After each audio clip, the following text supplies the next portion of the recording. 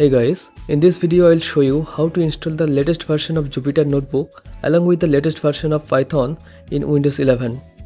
So for that, first you need to go to the favorite browser and in the URL bar type Python download and then go to the official link of python.org. You can see the link python.org/downloads. Now this is the latest version for Windows 11. Click on the download button and start the download.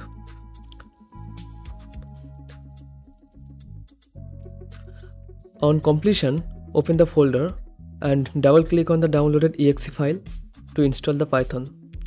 But before proceeding, please make sure these two boxes are checked. This is very important because we need to add the python.exe file to the following path. You can customize the path also, but I will not recommend that. You have to install it in the default path. So please make sure these two boxes are checked and click on install now. Once you click on install now, it will install the Python. So please wait. Once the setup is successful, now you can safely close the window. Close everything. Python is installed successfully. Go to search bar and type cmd. On the command prompt, right click on it and run as administrator. Let us zoom the command prompt window. Okay, now here type python space double hyphen then version and now hit enter. You can see the latest version for Python is installed successfully as you have downloaded from the website. Now we have to see the version of pip installed in our computer. Pip helps in installing the Jupyter Notebook, so type pip space double hyphen then version and hit enter. But before proceeding, you can see there is a space after the Python and pip, but there is no space between the hyphens and the hyphen and the version, so there is only one space. So you can see that latest version is installed successfully, 25.0.1. this is the latest version for pip. Now type pip space install space Jupyter. Please notice the spelling. This is JUPY, not JUPI. Now hit enter and wait for a few seconds to a minute.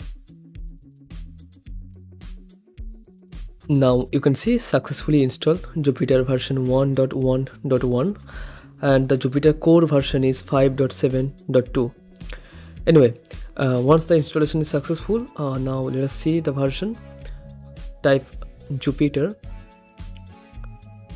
then a single space and then double hyphen version and hit enter. Now you can see all the packages are installed successfully. I don't know why the Qt console is not installed in my computer, so there may be some problem in my computer. Don't worry, it will not happen in your case. Now we can safely close the command prompt and then go to File Explorer. Now go to any drive you want, right click on the blank space and click on new and then folder to create a new folder and put the name Jupyter Notebook or whatever you want. It actually doesn't matter, so let us keep the name Jupyter Notebook. Then go inside the folder. This is very important. Now go to the address bar and remove everything, type cmd and hit enter. Now you can see cmd is running under this Jupyter Notebook folder that we have just created. Now here you need to type Jupyter space notebook and then hit enter. Now it will run the Jupyter inside the local host.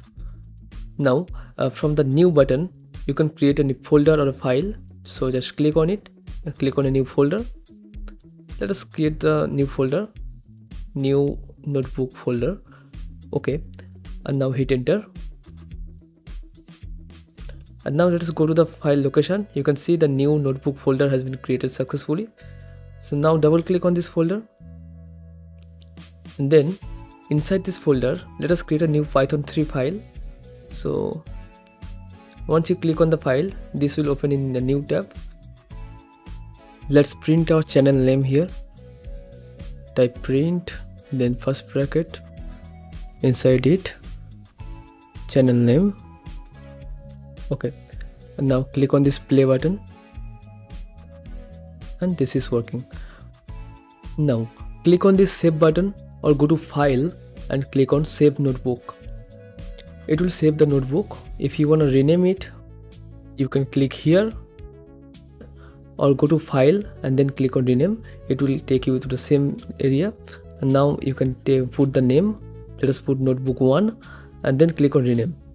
Okay, this is renamed successfully. You can close it, and you can see this is our folder, and inside the folder our notebook 1 file is here.